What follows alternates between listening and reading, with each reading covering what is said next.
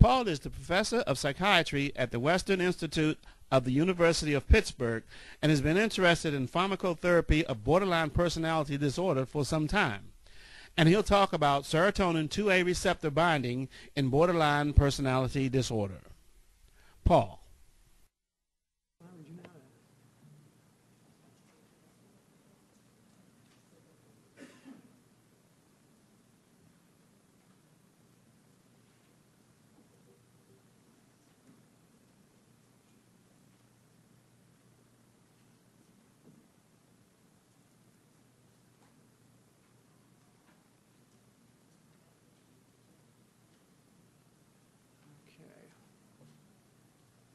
All right. I'm going to be presenting today work that deals with the receptor level of analysis and its involvement in regulation of affect and impulsive behavior.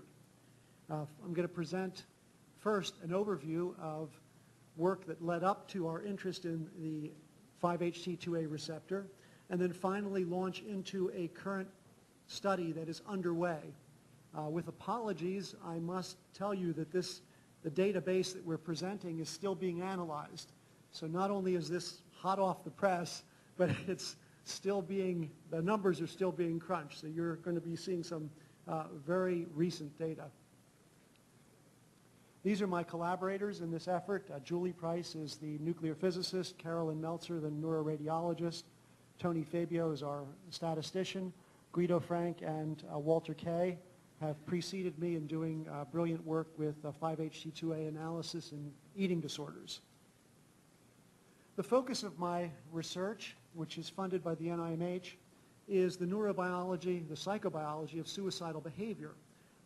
In previous presentations for the NEA, I've presented psychosocial data and analyses of risk factors that are associated with suicidal behavior in borderline patients. Today I'm going to be focusing exclusively on the biologic piece. As you all know, suicidal behavior is one of the most important and significant clinical presentations of borderline personality disorder. And as John Gunderson has noted, it is often the borderline patient's behavioral specialty. Why is suicide of such interest in borderline personality disorder? Well, the numbers tell the tale.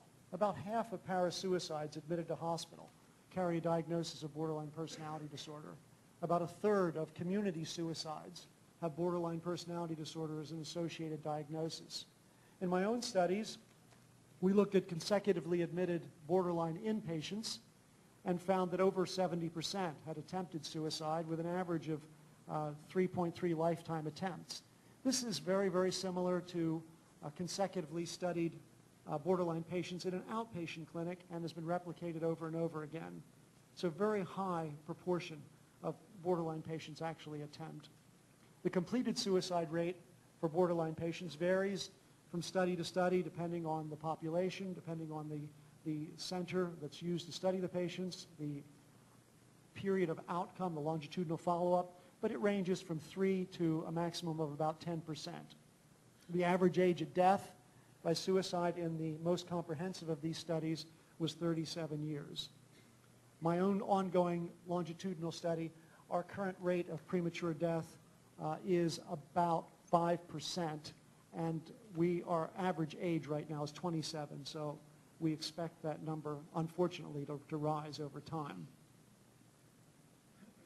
Now, why are we looking at serotonin in suicidal behavior?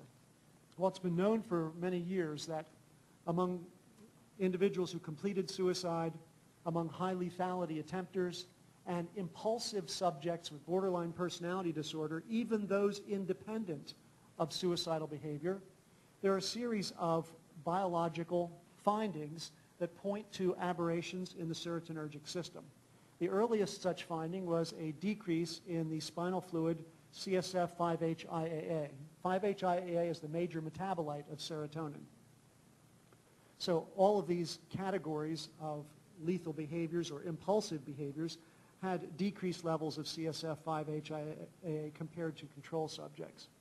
Secondly, there's a blunted response of the serotonergic neurotransmitter system in the brain. This is measured by giving drugs such as D or DL-fenfluramine or MCPP, which are serotonergic agonists and reuptake inhibitors. The normal response to receiving a drug like this is that your brain pumps out a hormone called prolactin, also cortisol, which can be measured in the blood, whereas we can't measure serotonin levels in the blood that are meaningful. In individuals who have impulsivity, impulsive aggression, and or suicidal behavior, much of which is impulsive suicidal behavior, there's a blunted prolactin response to serotonergic agonists such as fenfluramine or MCPP. Again, a very, very old finding. And a correlate of that finding is that there's always there is an inverse relationship between impulsivity, aggression, and the response to fenfluramine. So that the blunted response, the failure of the serotonergic system to respond, is a marker for individuals who have impulsive aggression. It may be the mediating chemistry of impulsivity and aggression.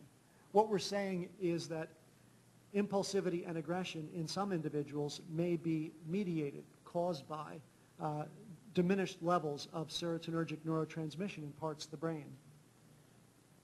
Now, this brings us up to the modern methods, the most recent methods. Everything I've described to this point has been non-specific as far as area of the brain involved. The old spinal fluid studies, for example, treated spinal fluid as though it's motor oil. It bathes the brain. You pick it up by sticking a needle in the bottom of the spine. About 75% of the CSF5-HIA that you sample that way comes from the spinal cord, not the brain itself. Very indirect. Same thing with the Fen challenge. It's unclear as to exactly what parts of the brain are involved in that serotonergic response. So they're non-selective for neuroanatomy, that is the regional area of the brain involved. That's an area which we approach with the imaging techniques. Now, imaging studies have been applied to borderline personality disorder, as you've seen this morning, very brilliantly by Dr. Koenigsberg and Dr. Schmal. We now have good studies that are structural studies using MRI, which are analyzed by either looking at specific measured areas of the brain, such as Dr. Schmal illustrated, called regions of interest, or looking at the total brain using a method called voxel-based morphometry, which I'll show in a few minutes. We've seen examples of fMRI studies, Dr. Koenigsberg's study.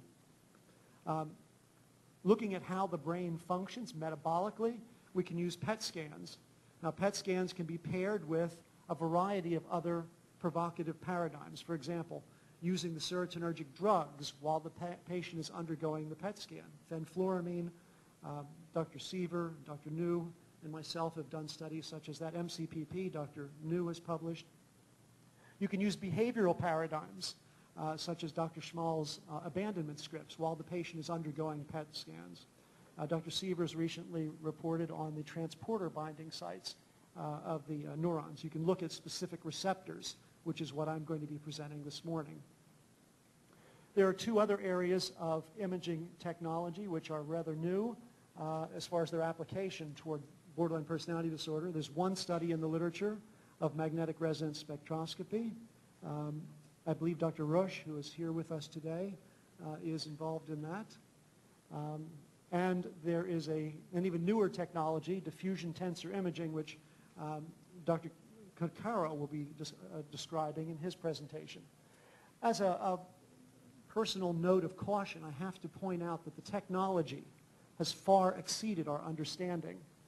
That when we apply a new technology to borderline patients as opposed to control patients, and we find a difference, we're at a loss often to understand what that difference means behaviorally.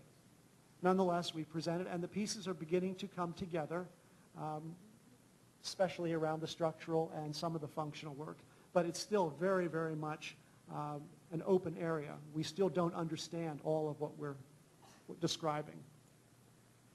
However, it is clear that certain areas of the brain are mentioned over and over and over again in the structural and functional literature as being aberrant in patients with borderline personality disorder compared to controls. You've heard these words this morning, and I'm going to just underline them for you. Areas, regions of interest that are involved in affective and behavioral regulation in the prefrontal area of the brain, prefrontal cortex, especially the orbital frontal and ventromedial areas, and I'm going to show those to you in a minute.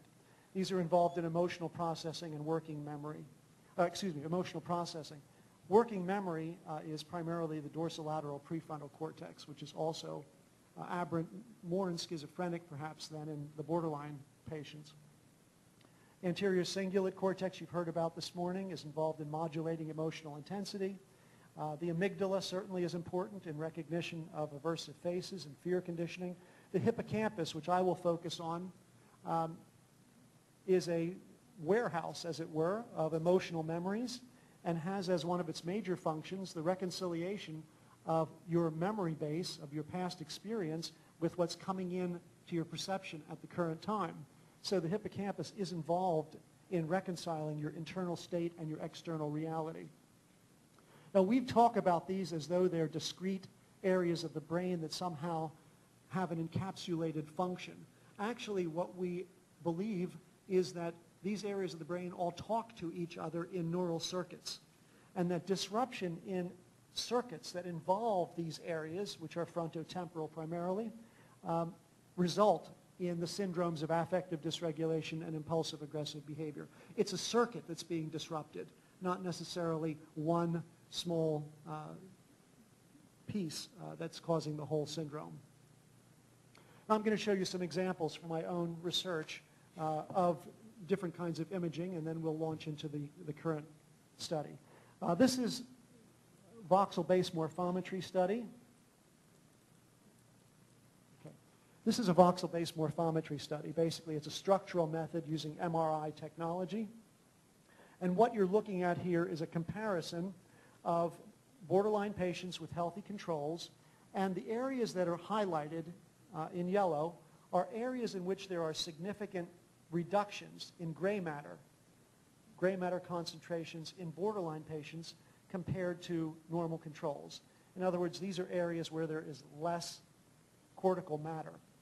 Now, where is the area? The area that's circled in this horizontal view is the anterior cingulate. And you've heard a lot about the anterior cingulate from the various presenters. Dr. New has highlighted its importance. Dr. Schmal has highlighted its importance. Dr. Koenigsberg has highlighted. It's the area of the brain, one of the areas of the brain involved in circuits that modulate emotional intensity. So in borderline patients compared to healthy controls, there's a decrease in we call gray matter concentration in this particular kind of technology. There are also decreases in the medial temporal lobe. Now this is the area where the hippocampus lives. The areas that you're looking at actually that are lit up are parahippocampal gyrus, uncus, and amygdala.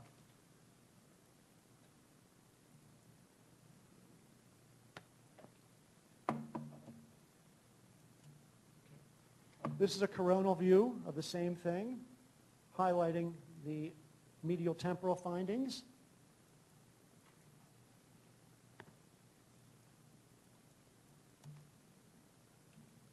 And in a sample looking only at females, we find that most of the significance of our differences are attributable to the female sample. So we looked at our female sample and we asked the next level of an analytic question. What's special about the female sample? Is there a connection with abuse? Now these are female borderline patients who have been abused compared to female borderline patients who have not been abused. So we've eliminated any of the variance that comes with being borderline itself. And lo and behold, at least in one area of the medial temporal, in the area of the parahippocampus, uncus and amygdala, we find abnormalities, that is diminished gray matter concentration in medial temporal cortex in abused borderline women as opposed to non-abused borderline women. Again, you've heard similar stories before. You've heard this being presented over and over again. This is just another way, using a different technology, of replicating the same kind of finding. It appears to be a very firm and solid finding at this point. How about functional imaging? Well, what you're looking at now is a PET scan, a series of PET scans essentially that have compared female borderline patients to female controls. The areas in yellow, orange, represent areas where the uptake of the radio-labeled glucose, which is how PET scans operate. The area of diminished uptake in borderline patients compared to control subjects. This means that in borderline subjects, just at rest, not doing any tasks, not receiving any drugs, just in the PET scanner, compared to normal individuals, these individuals have a hypofrontal deficiency. Hypofrontalism is another word for it, diminished metabolism in prefrontal cortex. You're looking specifically at the orbitofrontal area of the cortex. So there's something wrong at baseline in borderline patients' metabolism in this area of the brain. Now, why is the orbitofrontal area of the brain so important? Well, because the orbitofrontal area of the brain is one of the areas of the brain which regulates our release of affect and our release of behavior. Or to say it in its reverse, it is part of the inhibitory mechanism of the brain. When you damage the orbital frontal ventromedial part of the frontal cortex, you become disinhibited. What you're looking at now is a rather famous reconstruction by Hannah and Antonio Damasio, two psychiatrists and neuroanatomist, who reconstructed the brain using MRI technology and a little wizardry, reconstructed the brain of a man named Phineas Gage, who was injured in mid-19th century in a very unusual way. Actually, I should, as a side note, say you're probably going to see these slides again several times. I'm pleased that I'm the first of the group today to get to show them. I usually find myself having to explain or show something that's been shown before. Why is Phineas Gage of great interest to us? This poor man, worked as a supervisor on a railroad, and one day his unfortunate job involved checking the tamping down in stone which contained blasting powder. They were blowing away rocks to make room for the railroad. And as part of this process, you put a wad of tamping cotton in it, you have gunpowder, and you take a tamping rod, which is about 2.5 feet long, and you tamp it down. Well, that day, someone had forgotten to put the wad of cotton over the gunpowder.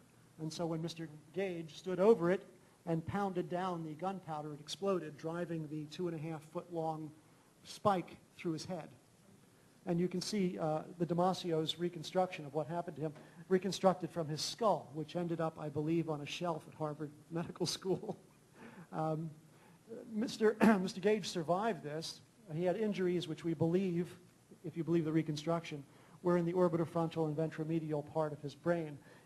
It's his behavior that makes him an icon in neurology. Mr. Gage went from being a God-fearing, honest citizen who was a supervisor, an up-and-coming worker for his company, to being a profane and impulsive, aggressive, alcohol-abusing individual who eventually left his family and died, apparently an alcoholic in San Francisco. How his head or his brain ended up at Harvard, we don't know. Okay. The importance is that this is exactly the same area that I've shown you where we have deficits in uptake of glucose in borderline patients. It's exactly the same area where neurologic damage causes disinhibition syndromes. Okay. Now, I've mentioned that we compare PET scans with PET technology. And Dr. Seaver was a pioneer in this, and I followed, and Dr. New has done excellent work in this area. But I want to call these are our pilot studies in which we gave borderline patients and controls D-L-fenfluramine. Remember, it's a serotonergic releaser and reuptake inhibitor. So it jump-starts the serotonin system by causing firing of serotonergic neurons and then blocking their reuptake. So this essentially, when I show this to my medical students, I say, this is your brain on fenfluramine. Now, this is what I want you to look at. This is a normal individual, or actually it's a pooled picture of normal individuals with fenfluramine stimulation. So you're looking at the metabolic increase in activity caused by supercharging the serotonergic system in the prefrontal cortex. This is all prefrontal cortex. Remember the hole in Mr. Gage's head? That's what you're looking at here. This is what happens in borderline patients. Nothing.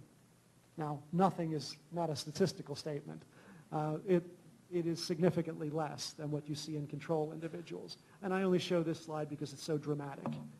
But basically, we're again looking at a diminished responsiveness in orbitofrontal and ventral medial parts of the prefrontal cortex in borderline patients, a diminished responsiveness to serotonergic probing, suggesting a diminished serotonergic neurotransmission in the borderline patient in that area of the brain. That area of the brain is important because it controls behavior. It's an inhibitory center. It's important in executive functioning. Now, so we've gone from structure to metabolism. Now we have areas of the brain that we're looking at. We're at the level of localization. And you've heard a lot of anatomical terms today. It's almost confusing.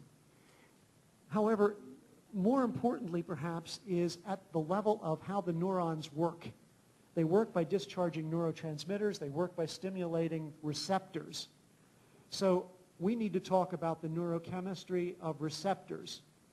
And this is of great importance because that's how we believe our medications work. We believe our medications work by altering neuroreceptor receptivity, sensitivity, and transmission of neurotransmitters. So characterizing the function of receptors in borderline patients and other disorders could conceivably direct us toward the chemistry of drugs that might be helpful in regulating these syndromes. That's the overriding rationale. We're looking at the serotonin-2A receptor, 5-HT2A, the serotonin-2A receptor. Why did we choose to look at that first? Well, in suicide studies, that is in studies of post-mortem studies of individuals who have died by suicide, there's an increase in the 5-HT2A receptor number in the ventrolateral and orbitofrontal cortex. The 5-HT2A receptor is a postsynaptic receptor. That is, it's on the receiving end of the serotonergic neurotransmission. It's across the gap. It gets the message. In theory, if there is insufficient transmission across that gap, across those synapses, there will be an increase in the number of the receptors. The receptor, think of it this way, the windows open up to get more and more. Because there's less coming across, the windows open up to receive more serotonergic input. So when Dr. Vicky Aranjo, now of Columbia, and working with Dr. John Mann, also now of Columbia, described increased postsynaptic receptor number in these areas of the brain, it suggested diminished serotonergic neurotransmission or function in an area of the brain that's critically involved in regulating expression of impulse. Okay. So as I said, this is our hypothesis, that there's decreased serotonergic agonism in prefrontal cortex resulting in postsynaptic upregulation of the 5-HT2A receptor number or increased receptor sensitivity. And that this decreased serotonergic agonism in the prefrontal cortex is associated with impulsivity, aggression, and increased risk of suicidal behavior. This is pretty much a restatement of the hypotheses that's driven a lot of the research that you've heard this morning. Now I'm going to get into the specifics of the study. As I say, this is a study that's still ongoing and we're still analyzing the data, so please bear with me if I get somewhat technical. This is a study that's open to both males and females between the age of 18 and 46. We do our diagnoses rather typically using structured interviews, the SCID for Axis 1, the IPDE for Axis 2.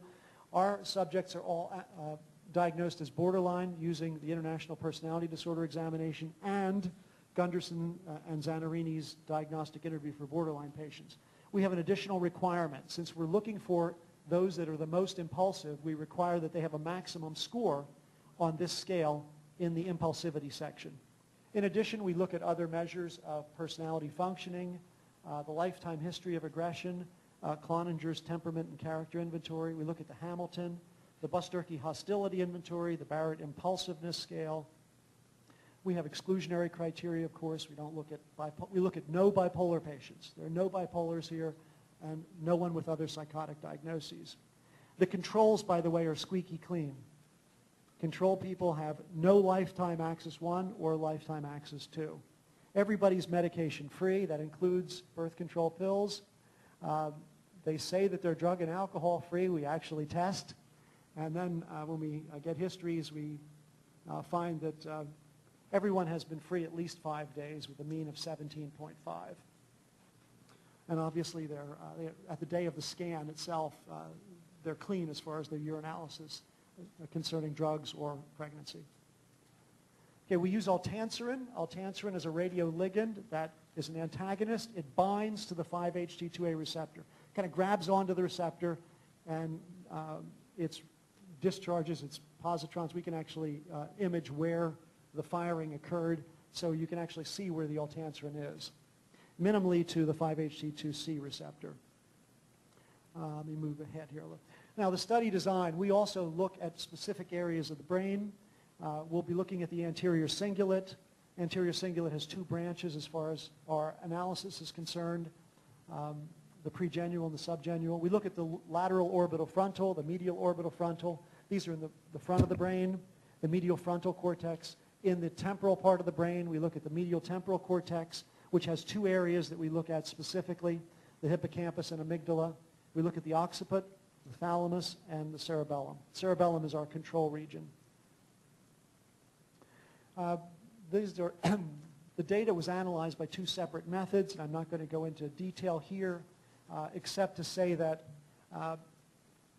the data are corrected for any atrophy, that is, takes into account any CSF, or think of it this way, it corrects for the different amount of matter, gray matter, white matter in the brain, size of the brain, if you will. The binding potential is the way we express the outcome variable. And I'm going to show you, by and large, I'm going to show you pooled data for the entire brain. That's left and right side pooled. But we do have data lateralized in one of the samples.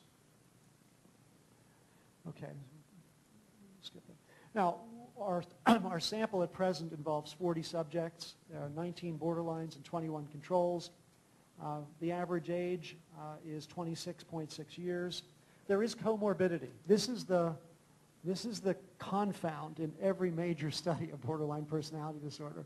You have to worry about what's on axis 1. Borderline personality disorder is a personality style. These folks get depressed, and they get anxious, and they get substance abuse. And so we take count of that and try to covary for it in the analysis. As you see, we have some individuals who have major depression, and we will make a point of that later. Some individuals with substance use. Now, among the borderline sample, 15 of these individuals were suicide attempters. That's 15 out of 19. That's pretty much what I expect. They range from 0 to 7 attempts, with a I have to correct that. They range from 1 to 7 attempts, with a mean of 2.0 attempts.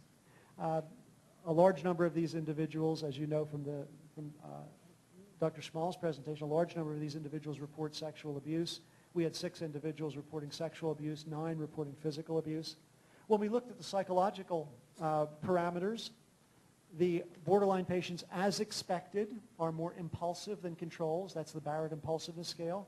As expected, they have more depressive features, more depression than the controls. However, we got an interesting surprise. In our sample, there was no statistical difference. It was close, but no statistical difference in the amount of aggression found in the borderline patients and their controls.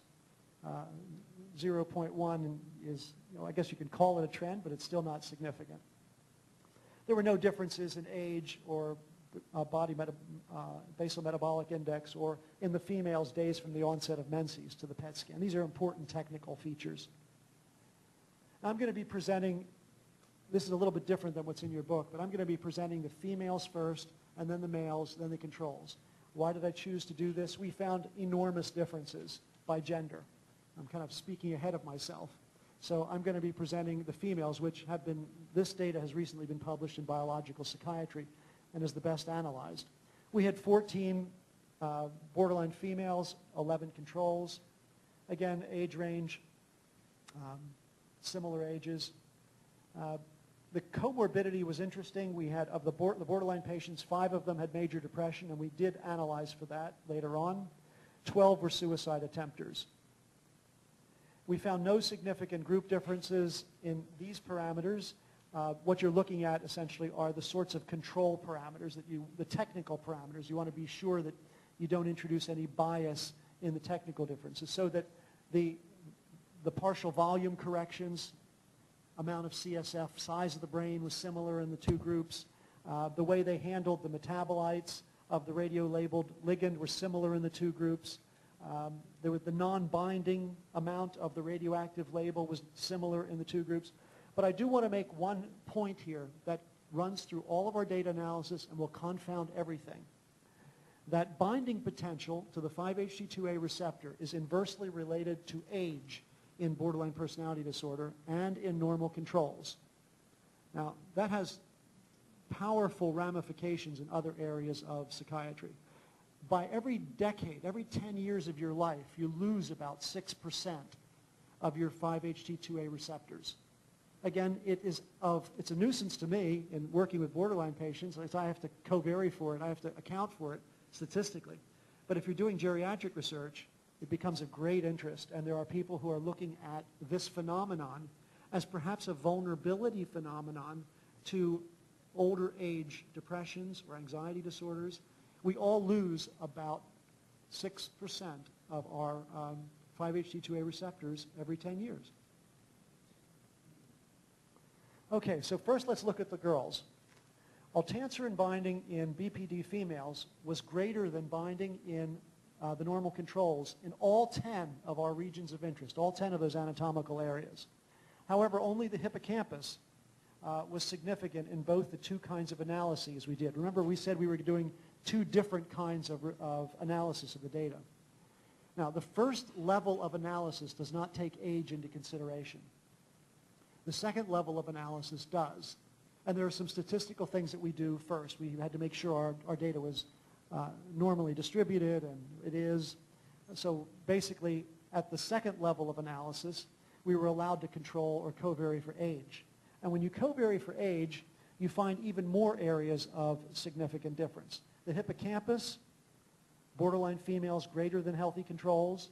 The occipital cortex, borderline females greater than medial temporal. Now, the medial temporal contains the hippocampus. It contains the hippocampus and the amygdala.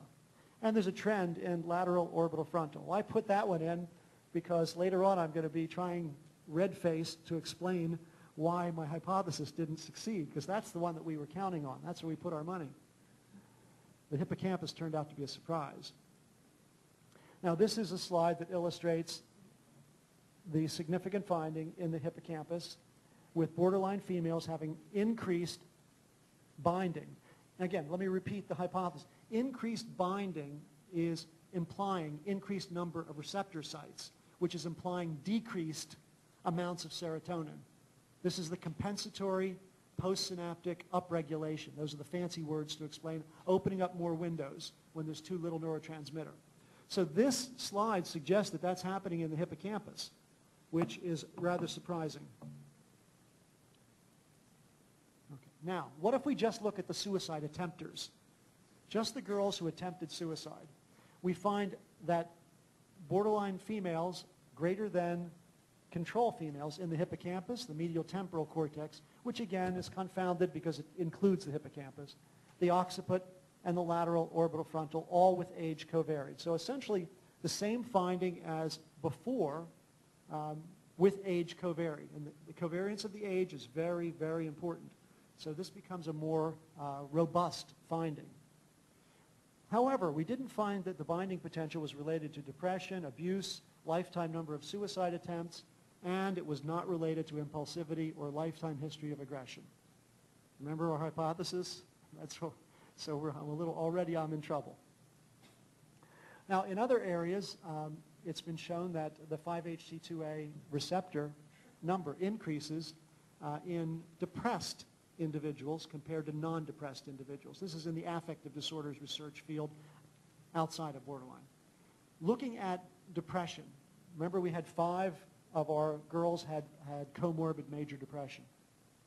It turns out that the binding potential in this sample for the non-depressed borderlines was significantly greater than that of the depressed borderlines and greater than that of the controls.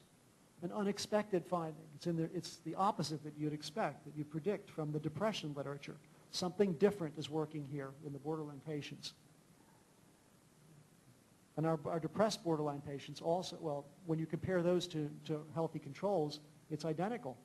It's the non-depressed borderline patients in our sample who have the significance, who have the increased binding potential. So we started trying to find out what could relate to this finding. How do we explain this finding? Impulsivity didn't explain it, and aggression didn't explain it. So we looked at our other measures of personality functioning. And this is the data that's still being turned out, basically. So what I'm going to show you now is still rather preliminary. And we have lots of correlations. So those of you who like to make theories can start spinning theories about correlations. We correlate positively with novelty seeking, harm avoidance, reward dependence, hostility and aggression. But when you control for age, when you control for group, that is borderline or healthy control, these differences disappear. Let's look at the boys. 5 male borderlines, 10 healthy controls. Right away, we have too few males to make a lot of conclusions. Our males were screened. We learned from experience, so we didn't include any people with major depression. And what we found in the males was that the males had less binding than healthy controls. It's the opposite finding than the females. With age covariate, less binding in the medial frontal cortex, occiput, with trends in the lateral orbital frontal and hippocampus. This is what it looks like. And you can see in every one of those contrasts, the males are less than the controls. It's the opposite to the females. And the hippocampus, of course, is significant here, but in the opposite direction.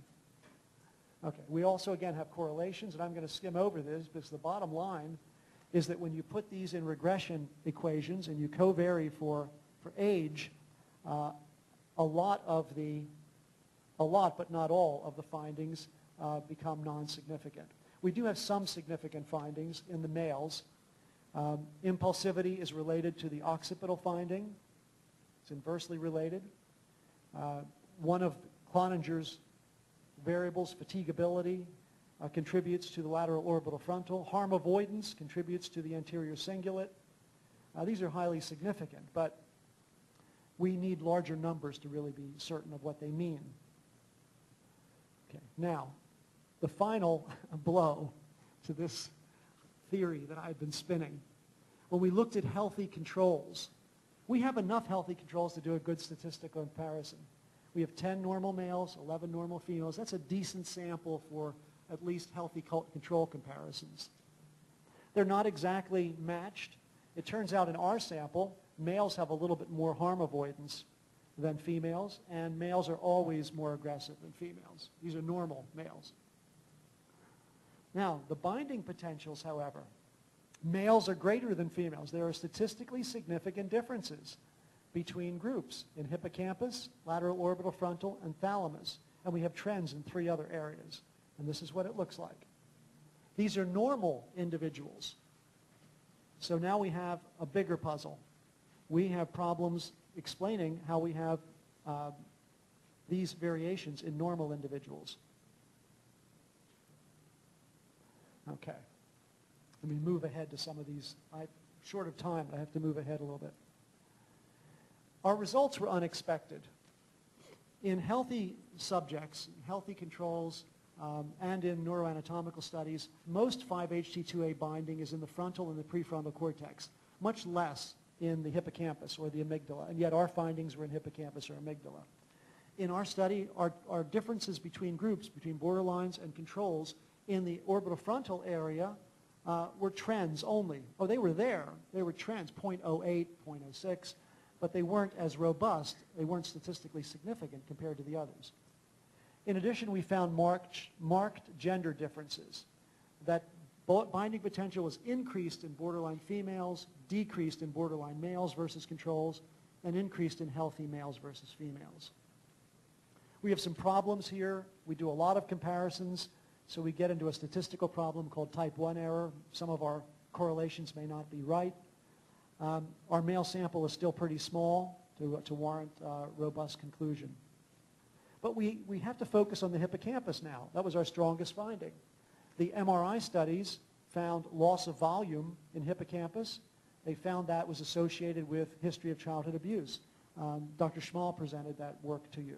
There's only one PET study that commented on the hippocampus. Most PET studies don't look at the hippocampus, but only one did look at it and showed a decreased uptake of glucose in the hippocampus. That was Jungling's research. And there's one water study using O15 labeled water, which showed decrease in cerebral blood flow in hippocampus. And this is Dr. Schmal's work in borderline patients exposed to his abandonment scripts. So maybe one study in each technology commenting on abnormalities in the hippocampus. It's not a lot. What's the functional significance? What does it mean? Well, other studies looking at the 5-HT2A have associated decreased serotonergic agonism in the hippocampus with low self-esteem, hopelessness, and dysfunctional attitudes. Well, one study, a good one by Dr. Meyer in Canada, studying individuals with suicidal ideation and self-harm behaviors, all of whom had borderline and or major depression, coincidentally. He found that the binding potential was related to scores on a dysfunctional attitude scale, independent of depression. That when you gave fenfluramine to control individuals, that whatever dysfunctional attitudes they had improved in at least their scores. So he felt that this dysfunctional attitudes, a negatively biased view of oneself, the world, and the future, were somehow related to serotonergic agonism activity. What's a dysfunctional attitude? I had to go back to the books to figure out what a dysfunctional attitude was. So this is from Dr. Weissman and Beck's dysfunctional attitude scale. Not related to depression per se, but the examples. If I fail at my work, then I'm a failure as a person. My happiness depends more on other people than it does on me. And there are 40 such items. So dysfunctional attitudes are related to decreased serotonergic activity in the hippocampus, according to Dr. Meyer. So is the binding potential in the hippocampus related to cognitive impairment? We really don't know, because we didn't look at measures of cognition. The hippocampus is definitely involved in updating associative memory, in monitoring and reconciling internal emotional states and external stimuli. It's the reality check. It checks what's happening in the outside world with your memories of what you've had, how you experienced, and then advises the prefrontal cortex on what to do. Go ahead, punch him. Go ahead, kiss her. Stop, go home, based on previous experience. It has extensive reciprocal connections to the orbital and ventral medial prefrontal cortex. So it has a role in modulating affective and behavioral release. We believe then that aberrations in this connectivity, in this circuit, may contribute to affective instability or dysfunctional attitudes associated with borderline personality disorder. But quite frankly, it's still an open question. We don't have a very good understanding of what the hippocampus does in borderline patients. And yet, we have a very robust finding that it's abnormal, at least serotonergic function is abnormal in that area. And gender differences in neurobiology may contribute to differences in affective and impulsive behavior in healthy men and women, as well as in borderlines. We just don't understand the roles of these different circuits in modulating behavior yet. So as I said, the technology is way ahead of our understanding in these areas. So I wanted to finish with, since I'm in New York, I thought I'd quote a famous New York philosopher, Yogi Berra. If you don't know where you're going, you'll end up someplace else. And that's what's happening to us in this field. So thank you for your patience.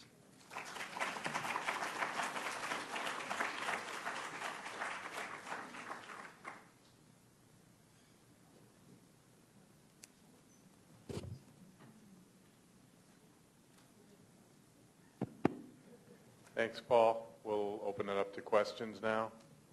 Do we have any cards? Let me ask a question while we're waiting. There's an important question here, what the 2A finding, if there is a finding, means in terms of compensatory versus primary or synergistic. And they have two quite different conclusions. The reason I bring it up, we've talked, that the preclinical literature, Sanders, Bush, and others for serotonin, as opposed to the catecholamines, does not suggest upregulation with deficits. So the question becomes, that's not the same kind of principle where you downregulate norepinephrine, less presynaptic norepinephrine, you upregulate beta receptors, et cetera. So it doesn't happen preclinically. And clinically, the real issue would be, if this is compensatory, then it's good. It helps compensate for a deficient serotonin system. If it's an additional or synergistic hit, then it may be bad because it's found in suicide and aggression, et cetera, in which case antagonists would be helpful. So you have two different predictions. Agonists would help, in fact, if it's compensatory. It'd be a good thing to increase serotonergic activity 2A. Antagonists would be hurtful, and the opposite if it's an independent finding. Now, in the preclinical literature, antagonists do reduce aggression in animal models. In humans, the critical test is a 2A antagonist, but olanzapine, for example, and some of the atypicals have been very helpful for aggression. It appears in part distinct from the D2 antagonism because the typical neuroleptics don't have quite as beneficial effects as some of the atypicals, but that's still an indirect test. But that would be one way to tease these things apart. The other thing may be what kind of samples you're looking at, because we found different results with increases in very aggressive samples. And unless there's current prominent physical aggression, we don't see the 2A changes. So just thoughts about that, and maybe we can pick it up in the treatment section at the end of the panel. But olanzapine is a good example because it also has some modulating effects on depressive mood and is a 2A receptor blocker. Olanzapine's been shown to improve dysthymic mood. Right, but it does counter the upregulation. So you'd think that it would make people worse if that was compensatory. That's just the point there. But I think we need to look at 2A antagonists specifically to test that. Another question is, how does the hypofrontality of borderline differ from hypofrontality of schizophrenia?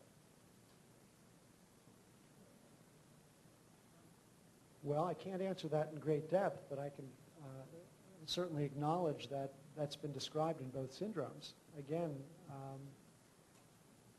the overlap in pathology doesn't mean that the two are related to all the signs and symptoms the same. I can't really give you an in-depth explanation, except that there is an identical finding in prefrontal cortex of schizophrenic individuals. I'm not sure that anyone's actually looked or compared borderlines to schizophrenics in the same study. Well, there are differences in the regions because you're looking in schizophrenia primarily at the more dorsolateral regions, which are involved in more cognitive function, where here you're looking. Orbitofrontal?